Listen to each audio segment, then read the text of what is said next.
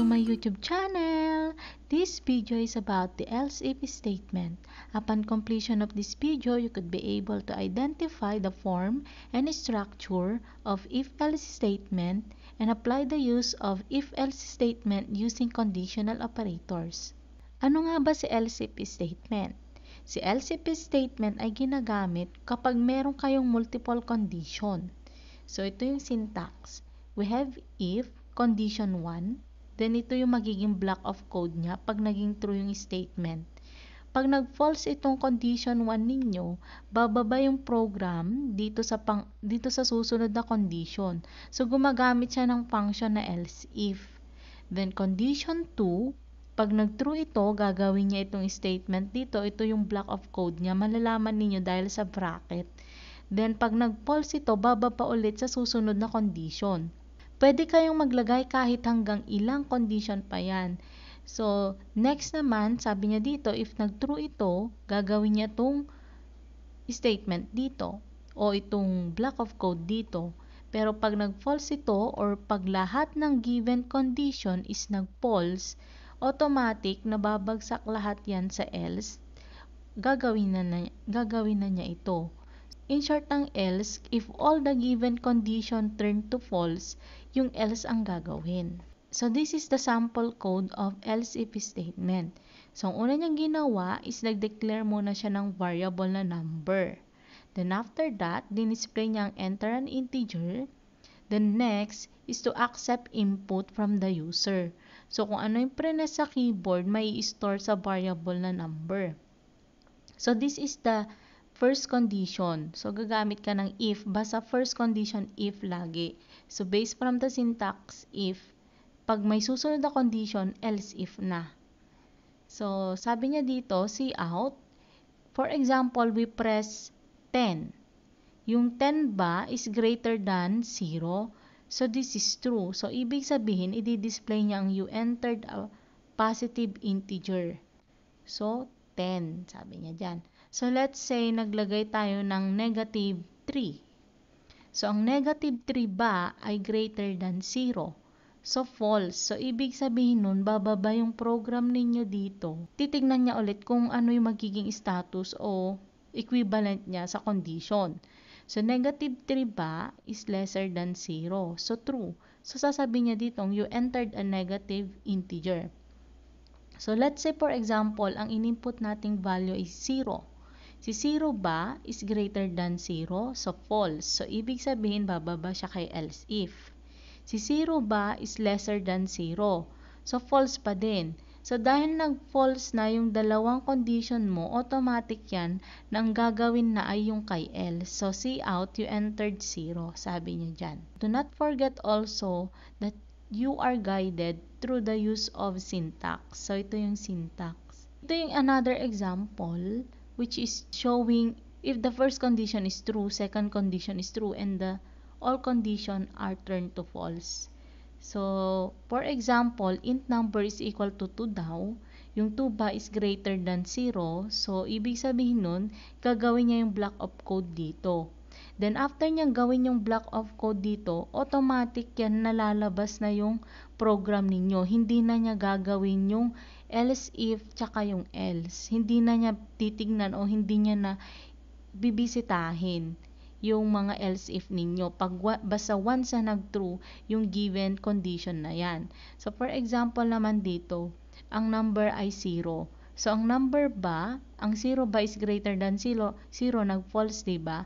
So, ibig sabihin, bababa siya sa susunod na else if o sa susunod na condition. So, sabi niya dito, number is equal to 0. Yung 0 yung number natin. So, 0 is equal to 0. Ibig sabihin, gagawin niya yung block of code dito. Then, after niyang magawa yung block of code na yan, hindi na siya bababa sa else. Automatic na mag-e-exit na siya sa if-else natin na function. So, for example, all condition are false. Ang unang ginawa, binisita muna niya yung first condition. Negative 2 is not greater than 0. So, false yun. Negative 2 is not equal to 0. So, false pa din. Automatic, bababa na yan kay else. Gagawin na yung kay else. After kay else, saka mag-exit. So, lagi niyong tatandaan, pag gumagamit kayo ng else if na condition, once na nag-true na sa condition na yan, hindi na niya papansinin yung mga nasa baba niya pang condition. So, automatic na yun na ang gagawin niya. After nun, mag-e-exit na siya sa mga condition na yan. Sa thinking box tayo, using an else if statement, we create a program that will display excellent pag ang grade niya ay 90 to 100, satisfactory pag ang grade niya ay 75 to 89, and unsatisfactory pag ang grade niya is below 75. 5, 4, 3, 2, 1. So this is the sample flowchart. So ang unang gagawin is initialize grade. So maglalagay tayo ng grade o may value yung grade. Ngayon tatanungin niya, yung grade mo ba is ranging from 90 to 100? Pag yes, i-display niyang excellent. Pag no, bababa siya sa susunod na condition, tatanungin ka niya ulit. Yung grade ba, nagre-range ng 75 to 89? Pag nag-yes yan, i-display niya ang satisfactory. Pero pag nag-no ito, bababa ulit yan sa susunod na condition. Sasabihin niya dyan, yung grade ba is below 75.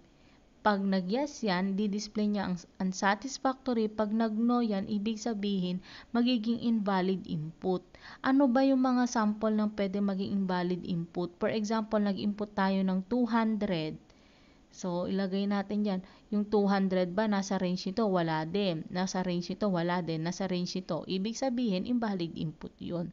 So, basta lahat ng condition dito, 1, 2, 3, pag nag-false yung tatlong yan, ang magiging equivalent na o magiging sagot ay invalid input. So, ito yung sample program. So, for example, we have here the variable grade. So, int siya. Ibig sabihin whole number. Enter grade value. So, ilalagay mo yung value ng grade. Naka-cin, ibig sabihin mag-a-accept ng input. If grade is greater than or equal to 90 and grade is lesser than or equal to 100. Kasi nga, pansinin niyo yung problem natin. If grade is ranging from 90 to 100, ibig sabihin pag ang grade mo ay nasa equivalent to 90 o greater than 90, at sabi niya dito, gumamit siya ng and, ibig sabihin, both statement must be true para yung buong expression na to ay true. So, sabihin natin sa grade ang nilagay natin ay 91. Si 91 ba is greater than or equal to 90, true or false? So, that is true. Si 91 ba is lesser than or equal to 100? So, that is true.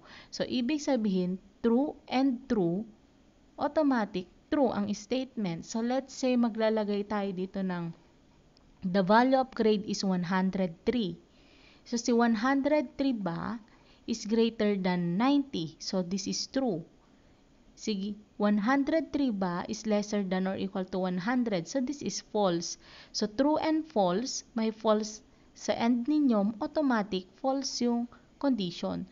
So, ganun ka-importante ang logical operator at conditional operator pagdating sa else if o sa if else.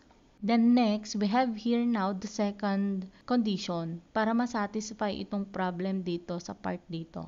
So else if grade is greater than or equal to 75 and grade is lesser than or equal to 89, ang i-display naman niya ay satisfactory. So pag ang grade naman daw is lesser than or equal to 74, i-display niya ang unsatisfactory.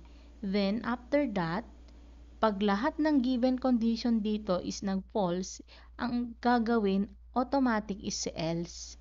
So, lagi niyong tatandaan, laging merong else pag gumagamit kayo ng else if.